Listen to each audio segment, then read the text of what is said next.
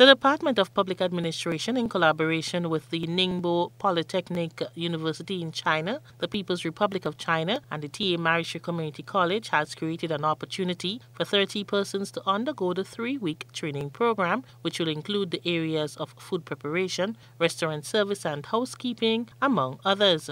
Participants will comprise students from Tamcc, NULO, and members of the public. It will be facilitated by tutors from the Ningbo Polytechnic University with an aim to further develop the tourism and hospitality sector in Grenada.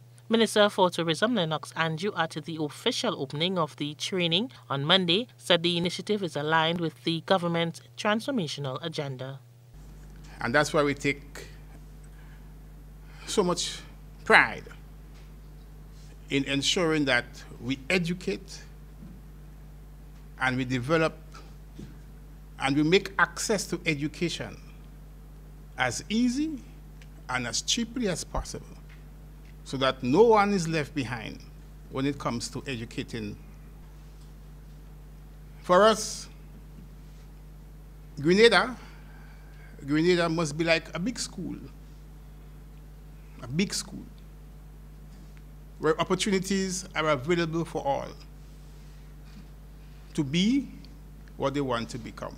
This is the first ever bilateral training on island facilitated by the Ningbo University, and more of this type of collaboration is anticipated going forward. His Excellency Wei Hong Chien, Chinese ambassador to Grenada, spoke of upcoming programs that were made possible with the collaboration of both countries.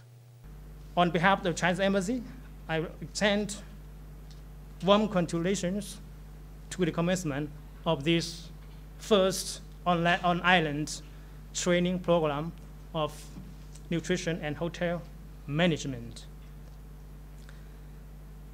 Another 2 training programs, which are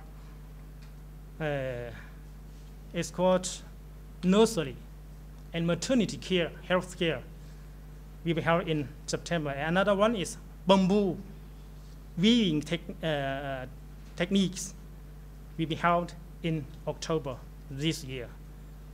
These 2 training programs are also very important. Permanent Secretary in the Department of Public Administration, Lindonna Marshall, encouraged the participants to take full advantage of the training.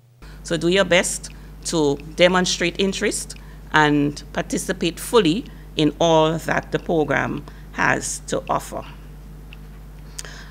The field trip, as we mentioned, is something that we believe is going to add significant value to the program. So again, all of the holistic and comprehensive program that is before you, we encourage you to embrace all of it and ensure that the expertise and the experiences that you are going to participate in is going to add value.